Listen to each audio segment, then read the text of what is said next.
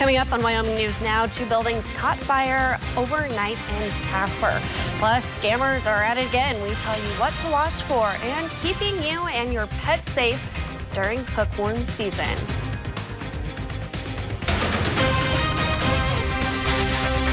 Wyoming News Now starts now. Good evening. Thank you for joining us tonight at 5:30. I'm Kayla Dixon. 2 structures caught on fire this morning, keeping Casper Fire EMS busy. Our Bobby Russell is at KCY Studio showing us or explaining some of the damage from one of the fires. Bobby? Yeah, Kayla, Casper Fire EMS was busy this morning. 2 separate buildings caught fire. Units were sent to a residential house fire off of Willow Street shortly before midnight.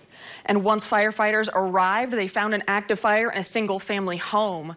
Firefighters were quickly able to put the fire out. There are no injuries reported. Then at 2:20 this morning, Casper Fire EMS responded to another report of a fire in the 1000 block of Burlington Avenue. Once on scene, firefighters found a structure fire located behind a business on fire, which also slightly extended to the business that was closed. No injuries have been reported for this either. And I went to check out the scene that's across the street from Casper Fire Extinguisher Service. I noticed a small structure that was burned, also the tail light of a blue car that was burned as well. Back to you. Thank you, Bobby. Now we're going to jump into some weather action. Julian Seawright is standing by to let us know what we can expect today. Julian?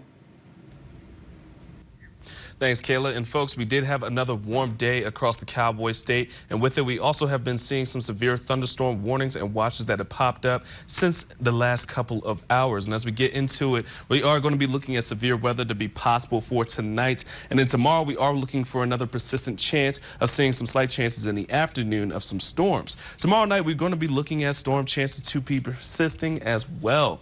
And as we go into our watches, warnings, and advisories, we do have a severe thunderstorm watch, mostly for the northeastern region of the state, in effect until 11 p.m. for the following counties, and also for this severe thunderstorm watch for the following counties, mostly towards the eastward region of the state, and which will be in effect as well until 11 p.m.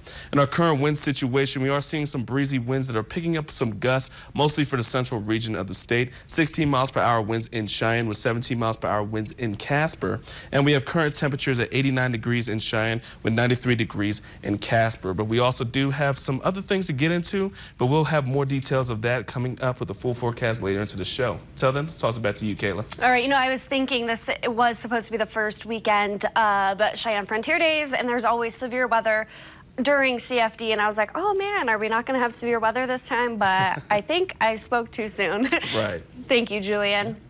Coronavirus cases in the state have risen 15 cases in 24 hours, bringing the total number of lab-confirmed cases to 1,728. 1,303 people have recovered, which brings the number of active cases to 425. There are 398 probable cases and 24 deaths. The county with the highest COVID-19 cases is Fremont at 369, followed by Laramie County with 251, then Unita with 180. Well, those scammers are at it again, and no matter what the angle, they are always on the lookout for ways they can cheat people out of money for personal information.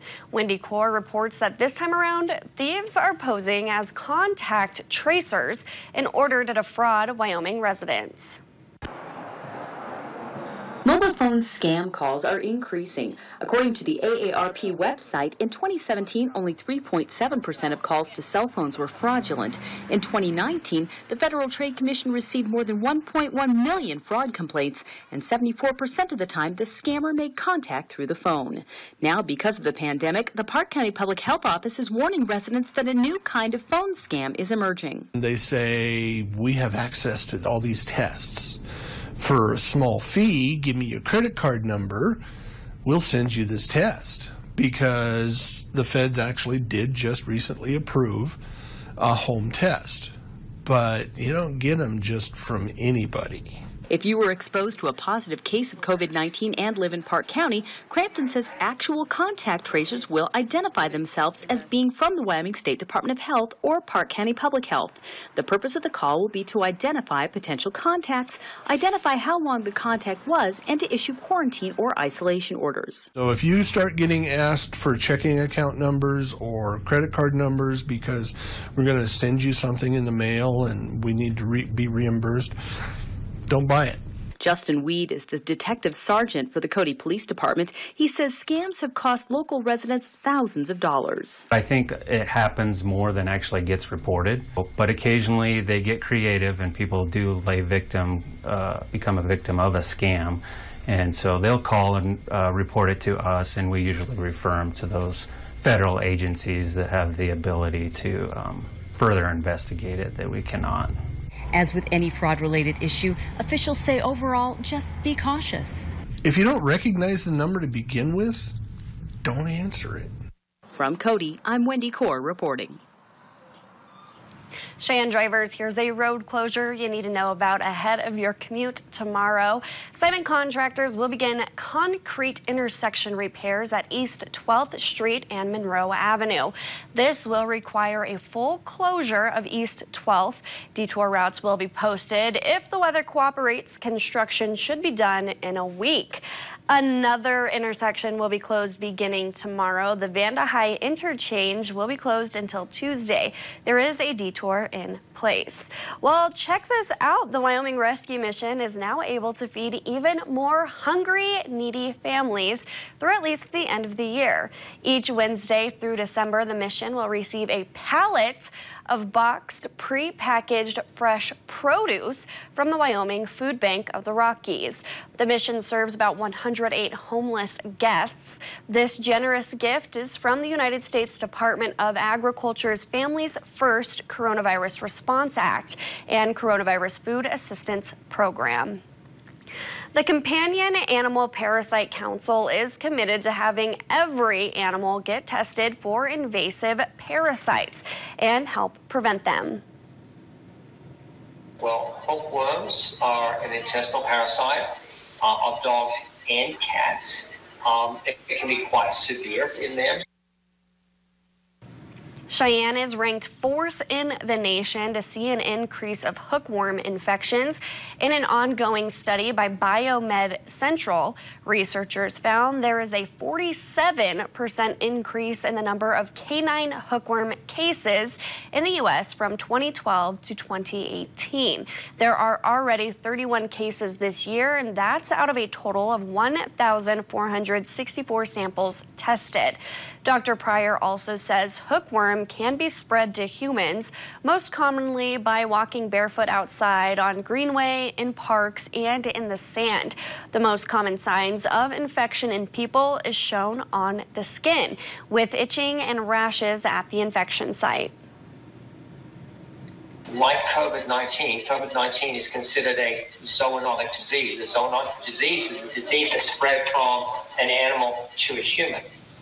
Hookworms can be spread from animals to humans as well. We have the full story on how you can protect yourself and your pet tonight at 10. Well, here's an update to a story we first brought you Friday. During the legendary cruise in Cheyenne Saturday night, cruisers raised over $2,000 for CASA of Laramie County. Congratulations, guys. Well, the DDA has a grant to help them highlight its history. The DDA in Cheyenne, the Wyoming Cultural Trust Fund, awarded the Downtown Development Authority with a $6,745 grant. This is a State of Wyoming program with the Department of State Parks and Cultural Resources. The DDA plans to create an initiative called the History Underfoot Project. The DDA executive director says the project is designed to encourage both tourists and community members to explore downtown and learn about Cheyenne's heritage. Still to come on Wyoming News Now, President Trump talks about a mandatory mask order.